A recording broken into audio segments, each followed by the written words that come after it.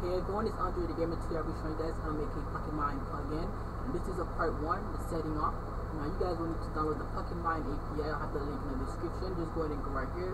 Just go and download zip.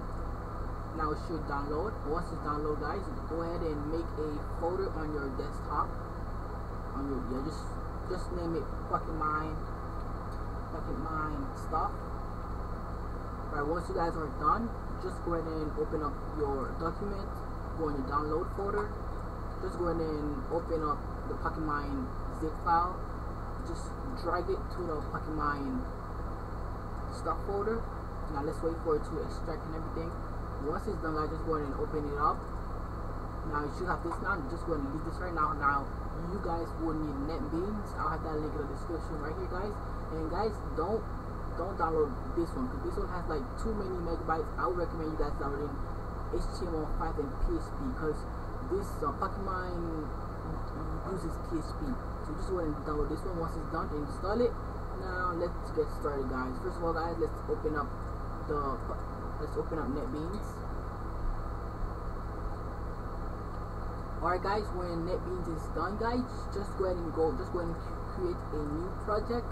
And I'm gonna just go and go PHP and PHP application. Just go and go next. Now just go ahead and add a project name, which is gonna be your plugin name. I'm just gonna name this YouTube project.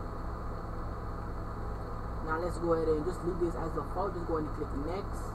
Just click in case you guys get an arrow saying that in case you guys don't see the next button, just go ahead and add this to local website right here. Just go ahead and click finish. And let's wait for it to create an index file. Now once you guys are done, just go ahead and right click on the project file. Just go on properties. Now right click on the project, which is right here. Go on property. I'm going to add it right now. Yeah, source file, property, go on source file. Wait.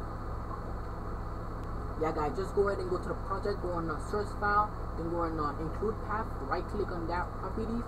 Now just go on the private, add folder. Now you guys will need to add the PocketMine stuff folder. Just add this folder right here, just select it. Now click open, now click done. Now it should show up right here, guys. Once you guys are done, then you guys should be done. This is the end of this video, guys. The setting up. I'll have the other video which is on how to make a plugin, which is gonna come through the steps. Thanks for watching, guys. Don't forget to like and subscribe, and peace out, guys.